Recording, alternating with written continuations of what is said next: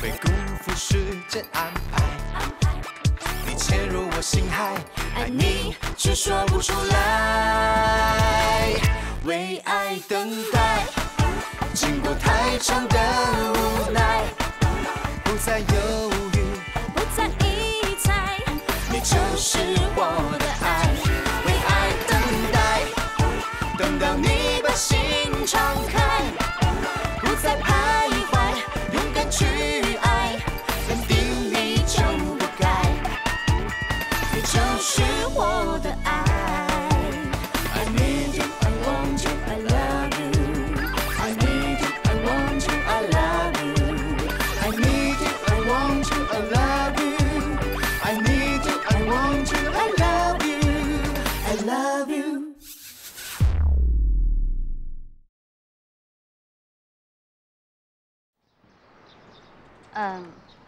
这是淘淘喜欢的绘本，每天要陪他读1个小时，一定要陪他一起读，要不然他会没有耐心的。还有一个小毯子，我已经放到上面了，那个一定要放到他的床上。姐，那还是淘淘出生的时候你给他放的，这个褥子一定要放到他的床上，他才能睡得踏实。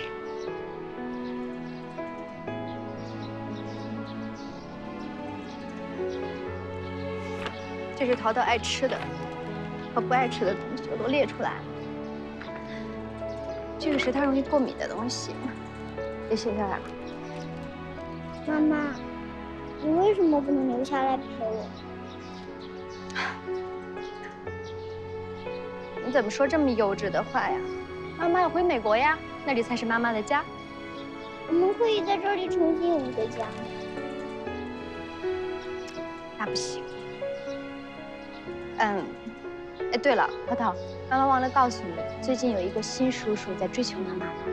我觉得叔叔长得挺帅，条件不错，所以想跟他认真的相处相处。到时候我把照片发给你，你给妈妈参考参考。如果那个叔叔好的话，你一定要坚持，不要像以前那样总挑那些叔叔的刺。让他知道，妈妈管住自己的小毛病。 然后你也听话，知道吗？在这里要听爸爸、盛夏阿姨、姑姑、姑父的话，知道吗？嗯。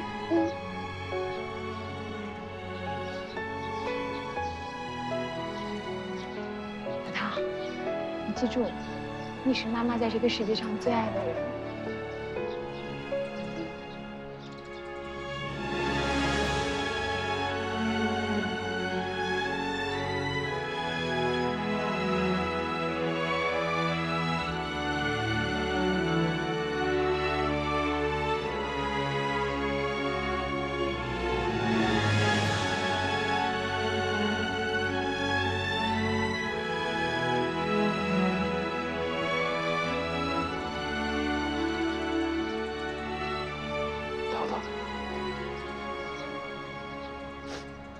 舍不得妈妈，对吗？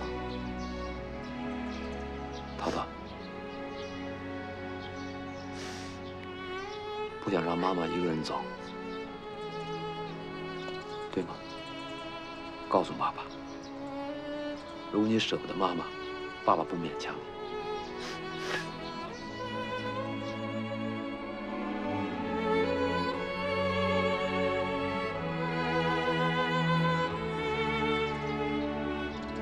我舍不得妈妈。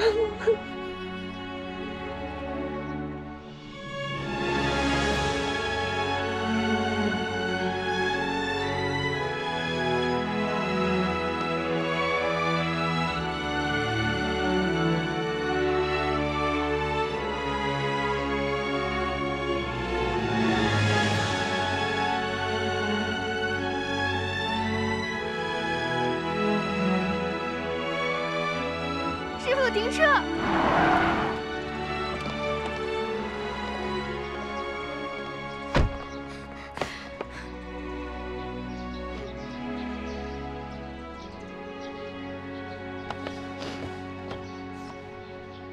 淘淘，小曼，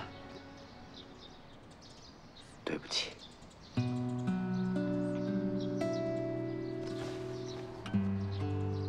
我知道，这么多年。 我一直欠你一个对不起，我也舍不得让淘淘离开你。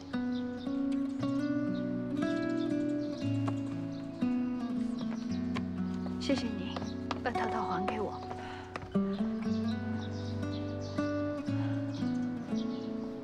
淘淘，我的人偶，爸爸，你找到了？说话算话，是盛夏阿姨帮着爸爸一块儿找到的。谢谢你，盛夏阿姨，谢谢爸爸，我会想你的。等你放寒暑假的时候，爸爸把你从美国接回来，好不好？嗯，说话算话。说话算话。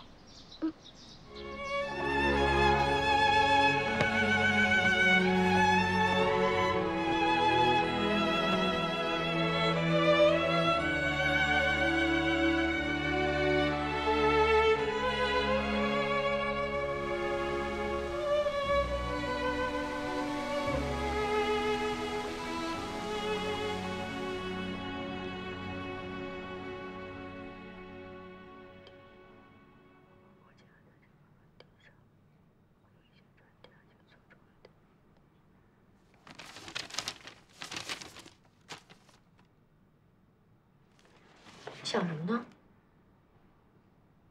啊，没什么。谢谢。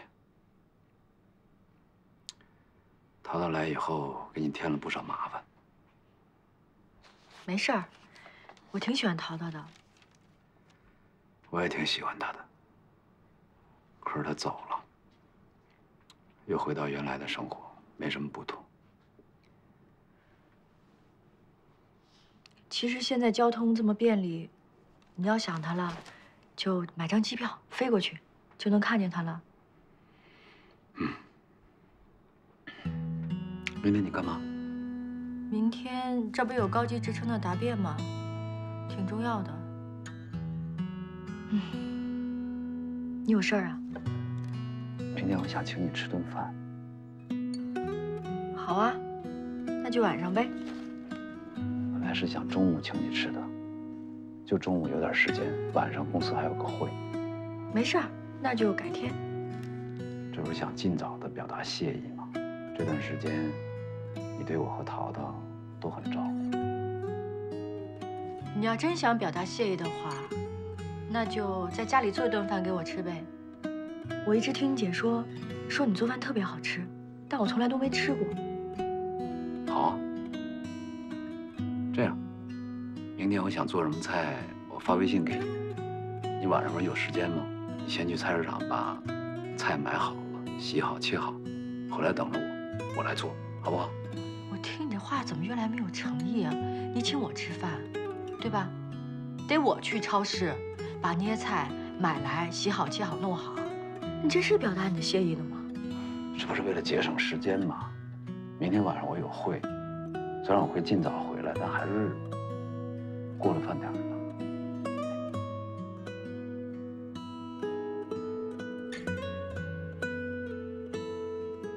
那改天吧。改天吧。睡觉。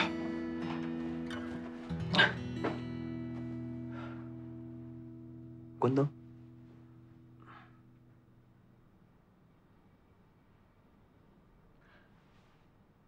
淘淘已经走了。按理说，你是不应该在我的房间睡觉的。哦。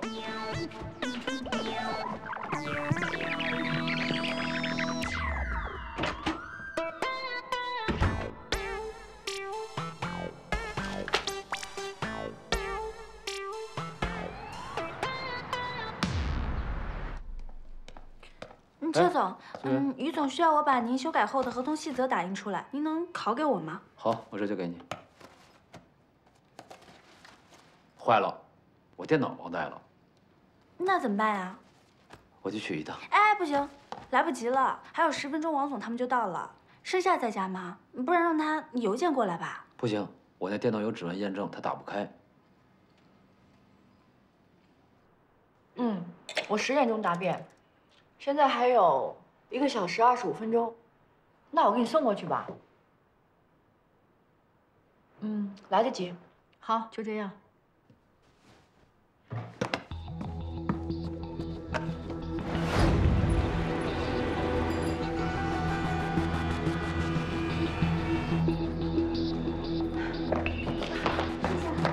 便呢，来不及了，我先走了。哎，我送你。不用了，不用了。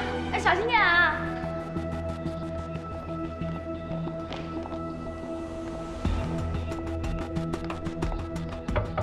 进来。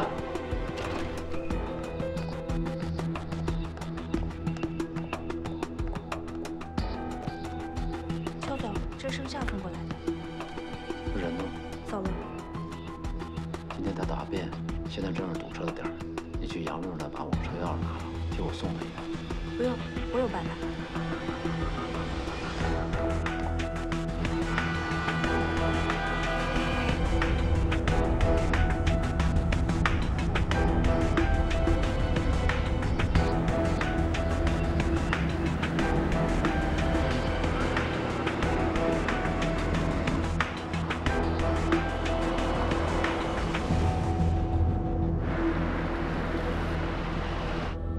师傅，这怎么了？这好像堵了吧？堵车？是不是出什么事儿了呀？不知道。那咱们能不能换一条道走啊？您掉个头。哟，这后边也是堵啊！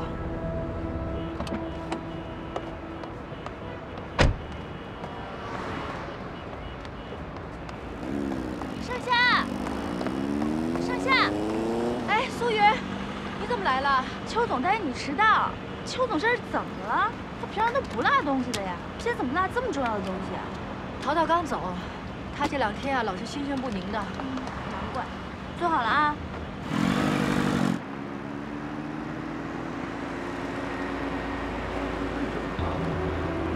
哎，舒雨啊，停一下，怎么了？这好友晕倒了。哎呀，你别管了，你还要赶答辩呢。哎。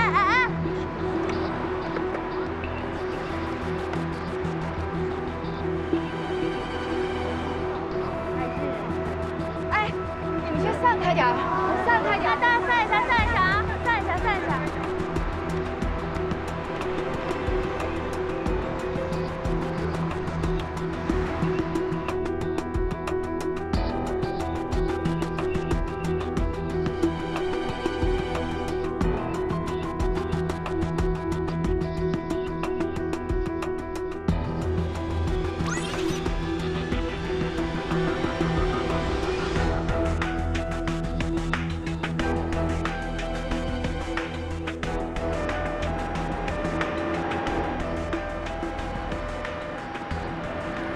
醒了！哎呀，太好了！太好了！你赶紧你的吧，时间来不及了。病人什么情况？哎，你好，我也是医生。病人刚刚心脏骤停，我刚刚做了心肺复苏。我是医生，他刚刚苏醒。哎，行了，来不及了，你赶紧走吧。行，快送他去抢救啊！盛夏，你怎么才来啊？哎呦，你慢点。人家还走了吗？已经走了。走了啊！别着急，来，请坐下。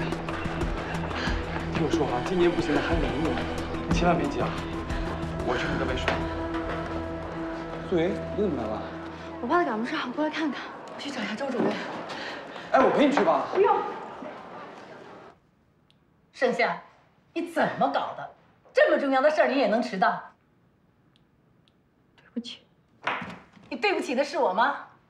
是你自己。说实话，以你的条件，尽职复高，一点问题都没有。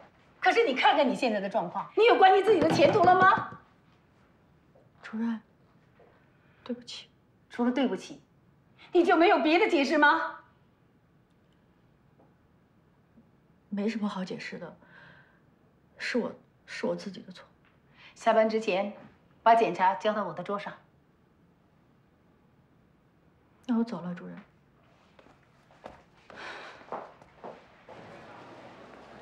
素云，盛夏到底怎么了？他从来不迟到的呀。盛夏先是给邱总送电脑，然后在路上呢又救了一个晕倒的人，这才耽误了时间。幸亏我聪明，找李总借了台小绵羊，要不然的话，他现在还在路上狂奔呢。盛夏给秋阳送电脑才做个答辩的，他俩不是假结婚吗？你话怎么听一半呢？盛夏是给邱总送电脑，这不耽误时间。最主要的是他在路上救了个人。所以说他是为了救人才错过答辩的。嗯，那这也不怪他呀。就是呀，他救了人一命，你们医院还不给他网开一面，是太不近人情。行了，秋阳，那就按你意思办啊。行，好，科长，哎，那个盛夏有没有迟到？主干道上堵得是一塌糊涂，我好不容易找到盛夏，我看到他的时候，他还在路上狂奔呢。我把他弄上车，然后就是他后来有没有迟到？然后他在路上发挥无私奉献的精神，救了一个在路上晕倒的人。他给他做那个什么心脏复苏，他真的不愧是医学博士。我就是问你，盛夏有没有迟到？迟到了。没赶上答辩。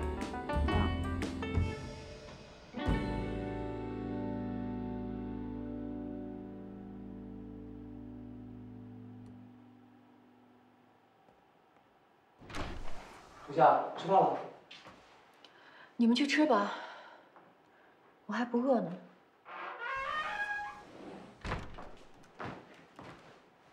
要不你去吃吧，我带你打。不用了。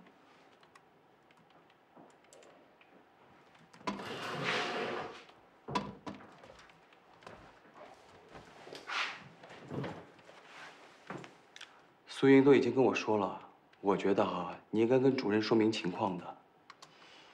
说了又能怎么样啊？归根结底，是我自己没有计划好时间。如果我早2个小时出门，别说1个心肺复苏了，就是3个也来得及。秋阳怎么这样啊？哦，明知道你今天要答辩的，还让你去送电脑，这是……不是他让我送的，是我主动要给他送的。你着魔了吧你？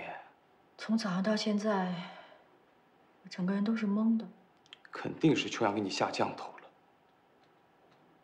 这人，降头？他有那么厉害吗？那你怎么？你们俩又不是真夫妻。你都知道了。啊，那什么，你放心吧，我发誓，我绝对不会说出去的。他的亲生女儿刚走，我看得出来，他心里挺难受的。所以我想作为盟友，关心他一下也是应该的。道理我都懂了，但是我觉得这个代价也太大了。救死扶伤，医者仁心嘛。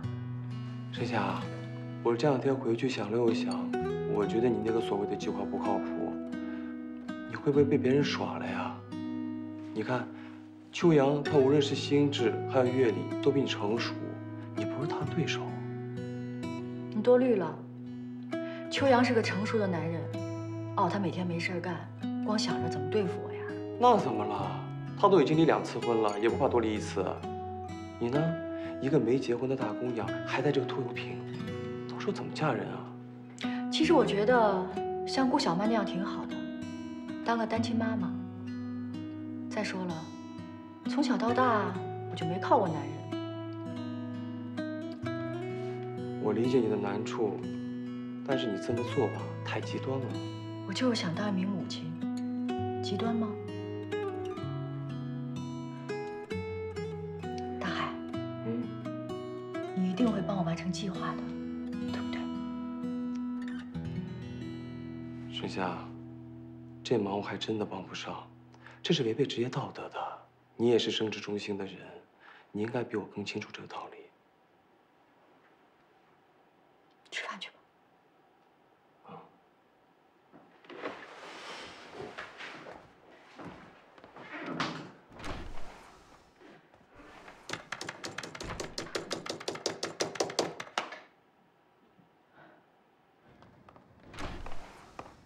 秋阳啊，我联系到了嘉研医院的副院长，他怎么说？高级职称竞评中确实没有第2次答辩的先例。不过他说了，下周专家组会在第2医院进行另一批次的答辩，由他来主持。那盛夏能参加这次答辩吗？他倒没有直接回答，而是提到了嘉园医院更换新风系统的事，碰巧我们公司也参与竞标了。哦，这事儿闹得真不是时候。他倒是很看好我们公司产品的质量，只不过希望我们的价格能再合理一些。还能再低一点吗？咱们报价已经很低了，刨去人工费用，几乎没什么利润可赚了。这样，你再去跟刘院长接触一下，就跟他说，他只要确定盛夏能参加这次答辩，我们重新修改标书，啊，刨去人工和利润部分，直接给他成本价。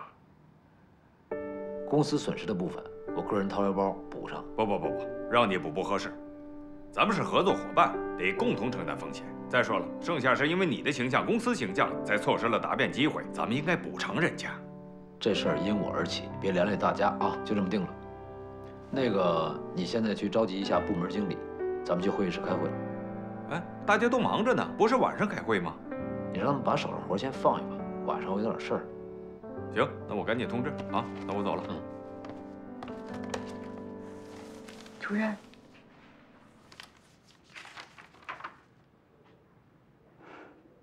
坐吧。你迟到的原因，我都知道了。院里也研究了，让你再等1年，确实可惜。副院长出面为你争取到了下一批参加答辩的机会。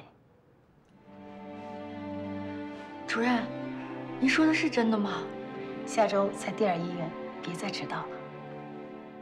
我知道了，主任，您放心吧，我一定不会迟到的。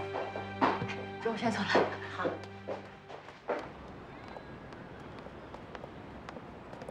你这一趟一趟的往医院跑，太辛苦了。我叫你来陪我做体检啊，你别那么多废话。不是跟你在废话。你看啊，你现在这体质，咱先不说这个达不达标，就算你调整好了，高龄产妇的风险有多大，你又不是不知道，我都帮你分析过了。一，早产，啊，难产，妊娠高血压，妊娠糖尿病，最主要的是孩子生下来不一定健康，啊，痴呆，这个智能。嘿，你咒我呢？我不是咒你，医生都说过了，你现在这种体质不适合生孩子。我现在不是在调吗？每天走路、跑步，各种饮食的，我容易吗？我走啊！走，赶紧去。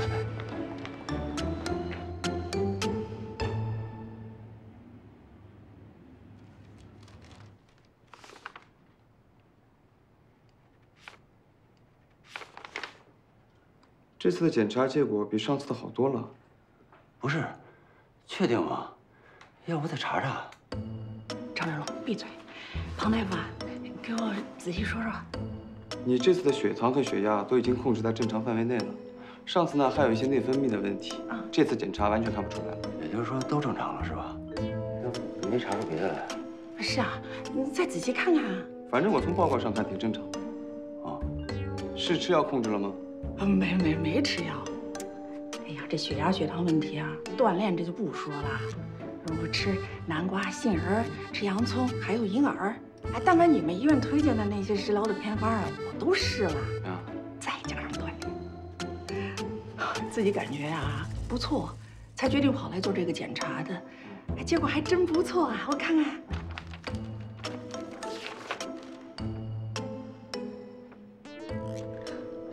张成龙，咱们有戏吗？是有希望。没想到你挺有毅力的。嗨，我就这性格。特别狠。不是这意思，我是说，你对你自己特别狠，他对我心慈手软着呢。反正以你现在的状况呢，怀孕是没问题的。等真的怀上以后呢，咱们再做具体筛查。没错啊，我得先怀上孕啊。是啊。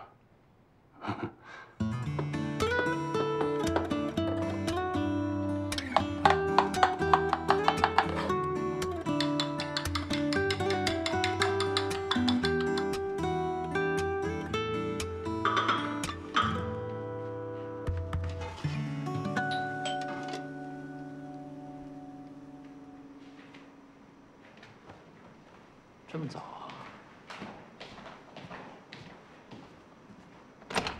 哎，秋阳，起来吧。哎呦喂，真够香的，请谁呀？晚上这是？哎，就我跟盛夏，给他做几个菜，你先坐。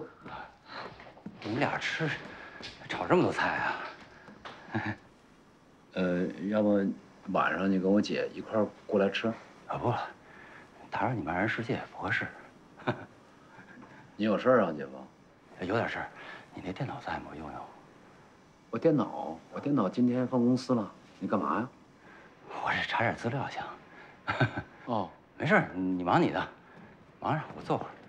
那你坐啊。哎，还真香啊！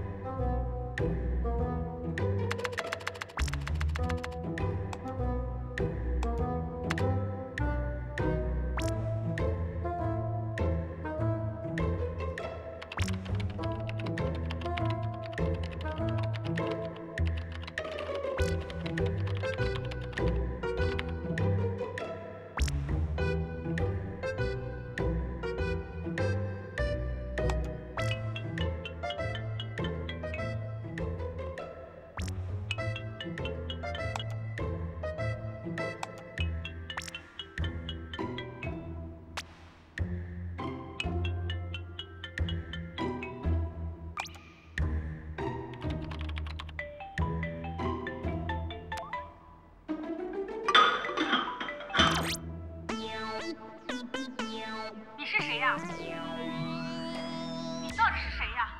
在我女儿家里干嘛？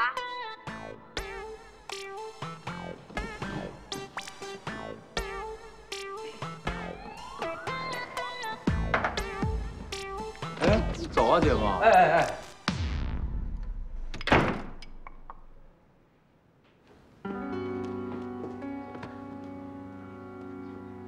盛夏，你在哪儿呢？怎么这么吵啊？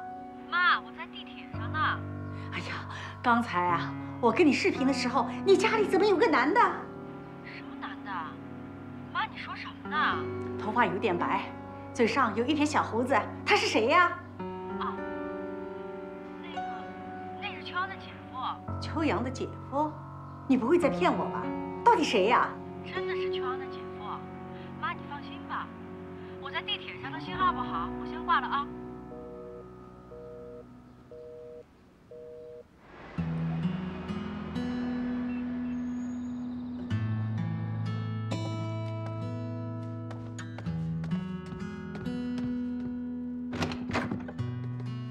回来了，吃饭吧，请入席。你不是今天晚上有会吗？哦，我把今天晚上的会挪到中午开了。这些菜全是你一个人做的？当然了，有人帮忙？谁帮忙啊？姐夫呀，现成的一个厨子。我这人一旦动起手来，从来不找外援。他就没来过咱们家？你怎么知道的？你装上摄像头了？没有，我妈给我打电话，说家里有一男的，白头发小胡子，那不就是姐夫吗？他是来过，不过他没待一会儿就走了。他说他要用电脑，他是不是用你电脑查什么东西点错什么了？没事儿，回头我跟阿姨解释一下。我这很长时间没下厨，也不知道手艺怎么样，尝尝，评价一下。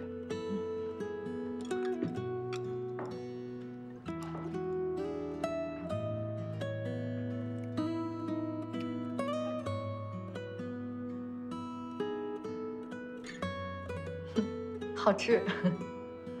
哎呦，行，好吃多吃点，来。哎呀，真是受宠若惊。其实不用，我这顿饭主要想表达一些谢意和歉意。我我这人吧，感谢的话一般不好意思说，道歉的话就更不好意思说了。还是吃饭吧，来。我想听，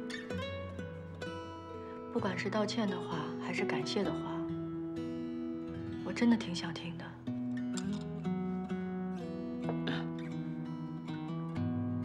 其实这个比做菜难。行，感谢这段时间你对我和淘淘的照顾，这个都说过了啊。还有，感谢你替我送电脑。行了。道歉呢？道歉呢，就是前2次我说请你吃饭，不是忘了吗？这个就是我心里吧。证明你心里没有我。那今天呢？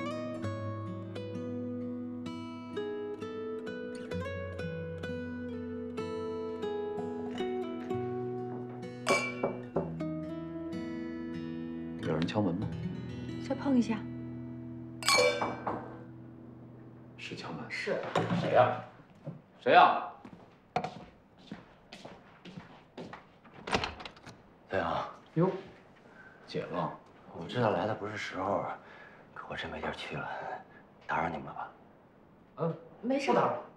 进来，快请进啊。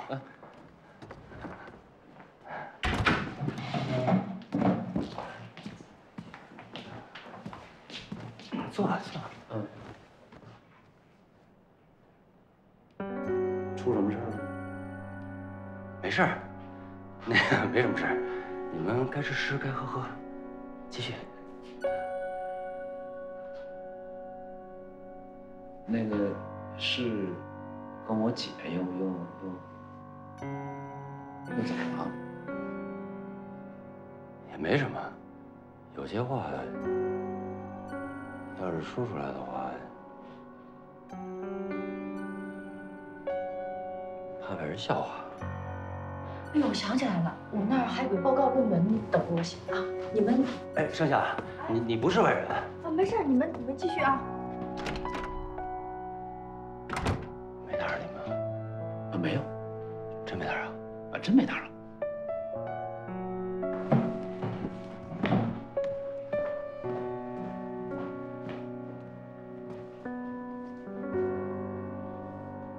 到底怎么了，姐夫？哎，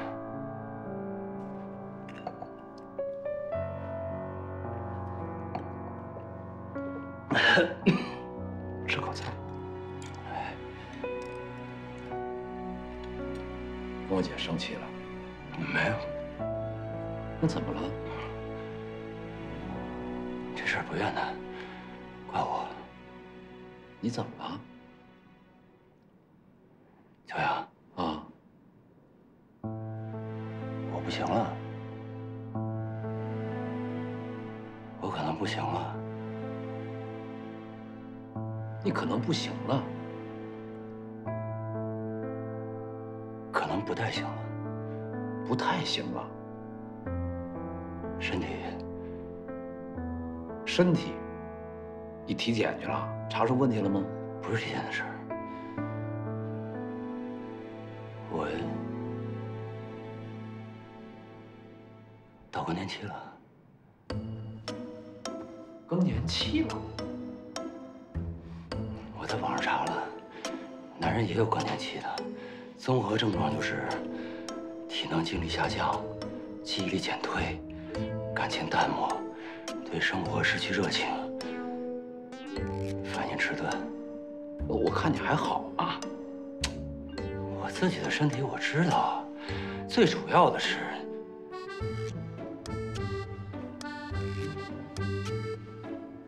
性欲减退了。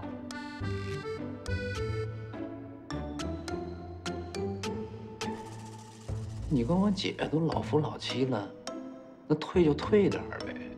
我也想退呀，可是这天不知道怎么回事，你姐就跟抽了风似的，非要生2胎。这每天一下班回家，哎呦喂，你就像今天这样啊，一下班进门连饭都不吃，直接洗澡去了。秋阳，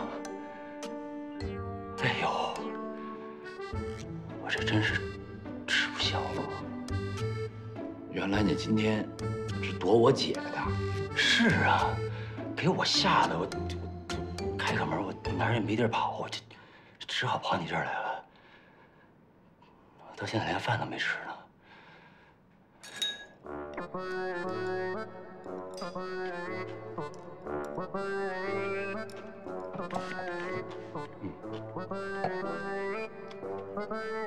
你别说，秋阳，你这厨艺见长，真棒。对，你要不帮我想点招，帮我对付一下你姐？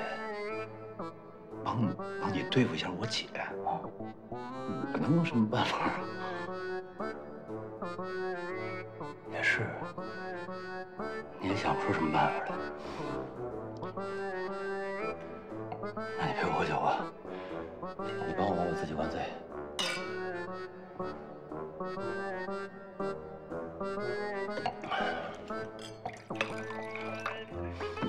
来，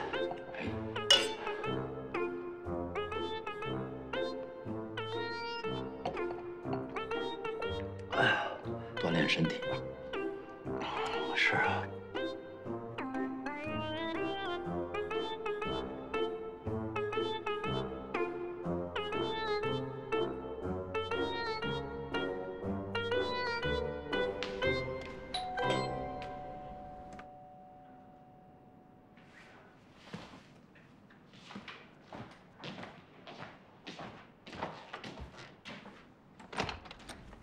哎，姐，秋阳，你见着你姐夫吗？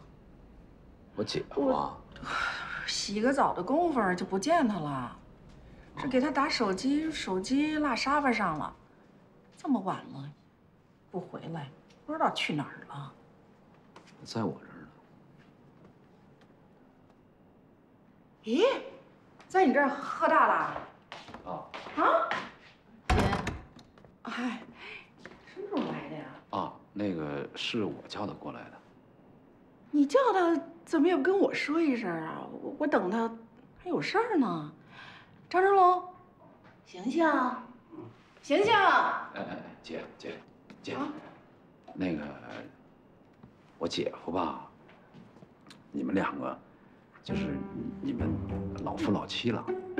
啊，我是觉得你就是也平时就收敛一点。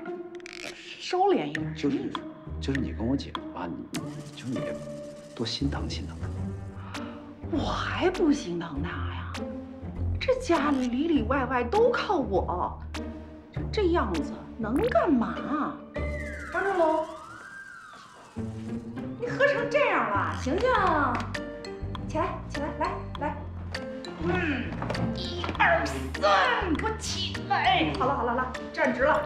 来，姐，我帮你。哎，不用，我一个人行啊。我给你撑过去吧。不用，行，来。秋阳，啊，我行。姐，来，行，我行。秋阳，秋阳，秋阳，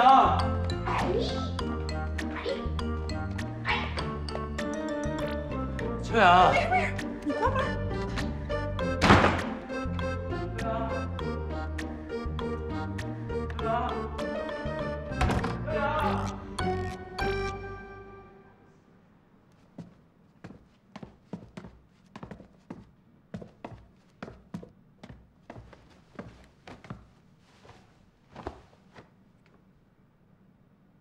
不好意思，好好一顿晚餐，被我姐夫给打断了。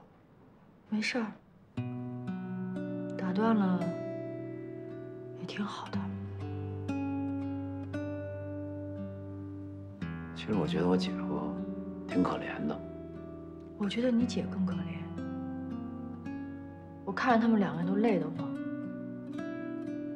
所有的热情都在荷尔蒙上升的一瞬间，多巴胺没了，爱情就没了。如果每一段婚姻都是发展成这个样子，那结婚还有什么意义啊？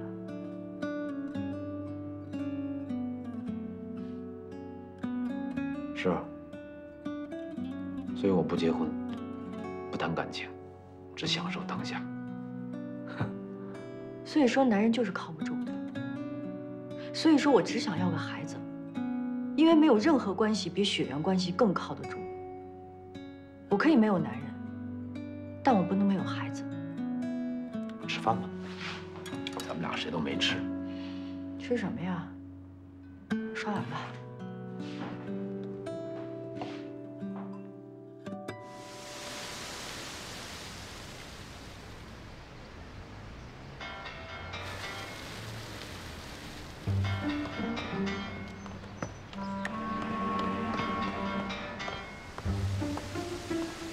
喂，媳妇儿。喂，你在哪儿呢？我小区广场锻炼呢。哦，那还不错啊。你现在过来。啊？干什么呀？让我检查检查你锻炼的结构啊。这是我这刚练了1天，哪有什么效果？不行，必须现在。我刚检测过了啊。不是，秋月，现在不方便吧？你白天还得上班，要不咱晚上成吗？赶紧过来，打车，打车费我给你报了啊。挂了啊。哎。哎呦我的妈呀！咱这是去哪儿去呀？找个安全点的地方呀，总不见得在我们单位吧？不是秋月，我就觉得这事儿吧，你着什么急呀？哎呦，安全带也没系，就你那说的我紧张。咱回家踏踏实实多好啊，这弄得跟打仗似的。就是打仗啊，这仗还非得是今天这个点儿。行，打仗去。你好好开我的车啊。行了，指路吧。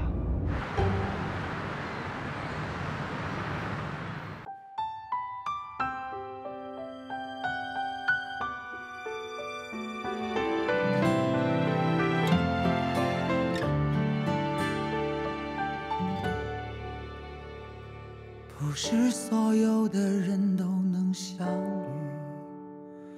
不是相遇都能在一起，要经过多少等待和犹豫，才下定决心不要再分离。太多爱一直是埋在心底，终于全部拿出来给你。开始惦记，追你的惦记，也不再漫长，心不再下雨。慢慢爱上了你，慢慢离不开你，才发现这世界如此美丽。慢慢离不开你，慢慢变成了你，变成了那个最真的自己。慢慢爱上了你，慢慢离不开你，不孤单浮沉在这时光里。慢慢离不开你，慢慢变成了你，变成了那个最好的自己。